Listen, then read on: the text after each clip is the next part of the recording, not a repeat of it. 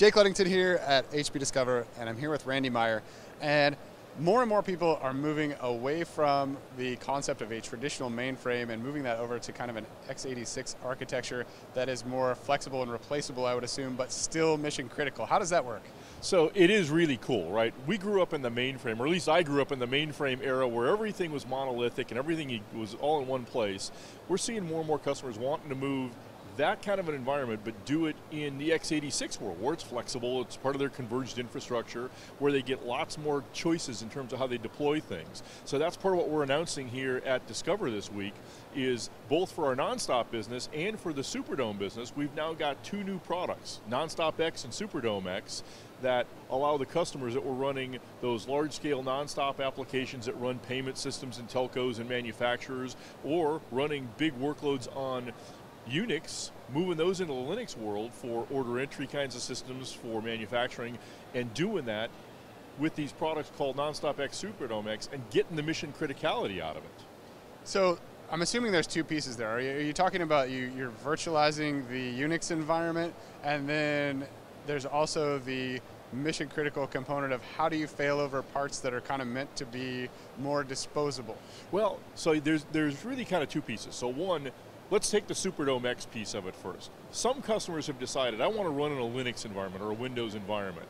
That's going to be standard, and we add value to that with software like Service Guard that says, how do you fail it over, and how do you manage all those sorts of things, how do you manage virtual environments. But underneath, the hardware needs scale, it needs resilience, and it needs large memory, right? People are moving things in. So for example, the Superdome X, 16 sockets, hundreds and hundreds of cores running that application, and up to 12 terabytes of memory. So imagine taking an SAP HANA environment and putting all those analytics that you used to have to run separately and doing that all in memory. People are seeing 1,000 times improvement in the performance of these analytics. Things that used to take hours and days are happening in minutes and seconds right now. So how do you stay mission critical in the x86 environment? Well, so you do that with a combination of things. You do it with how you build the hardware. You do it with what you do in the firmware to catch errors. So there's a lot of errors that we take for granted that we catch and repair and deal with in the older environments that in typical x86 environments, you pass those on through and it causes the system to crash or those sorts of things.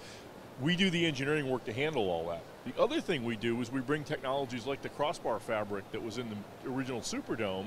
You bring that forward to say, this is how you get high performance, large scale capabilities that are there. So that's all in Superdome space. In the NonStop space, you take advantage of the whole architecture that's been running for 40 years, parallel processing, parallel database, and you say, but I'm going to bring that to an x86 architecture, all bladed, spread the whole application out across thousands of blades if you want, but it's transparent to the user. Now, are these things that the companies who are deploying these types of solutions, they have to rewrite their software? No, so again, take it in two parts. NonStop, completely source code compatible. The customers that have come in, we've already got them in testing. The ISV partners that have come in, they take their software, they compile it to the x86, and it runs. We've actually had them come in and say, wow, I budgeted 3 weeks for the test and it took 2 days. What do I do now?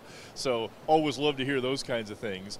On the Superdome front, you've got customers that have said, well, okay, I've got an application that was written for Unix perhaps, and I'm moving it into the Linux environment. Well, guess what? Very similar. They usually use an Oracle database or some other database underneath it. They bring those across, and they don't really have to fundamentally change the application because it's so similar in environment. They just have to say, set it up in this world, use the right software, and off it goes. So you don't have to go rewrite your applications. You're saying, I'm making a deployment choice, not a rewrite choice. And so, obviously there are advantages to switching over to the x86 hardware, but what are kind of the bigger picture advantages of moving off of a Unix Superdome type solution into an x86 world? Well, so it really is customer choice. You look at this and you say, there's a set of customers that have been running big Unix environments forever and ever and ever. In a lot of places they're saying, I like that, I want to keep doing that, and we're supporting them doing that. If you want to leave your core banking system and keep running Unix because it solves your problem, it's cost effective, it's secure, all those things, we're going to support that for decades going forward. There's other customers that have come and said, I'm moving my whole data center to a Linux-centric model. Some of those things are scale-out, edge of network kinds of applications, really systems of engagement.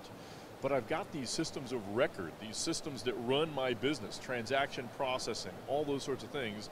They say, I don't get that from a bunch of rack and stack small 2-socket machines. I've got to go and say, I get mission critical by consolidation, large scale, failover capability, all that thing. How do I go rationalize that with, I want the way my world used to work, but I'm going to do it in Linux? What's the very best I can get? Reliability, availability, scalability, all those sorts of things. How do I get that? That's what we're bringing to them.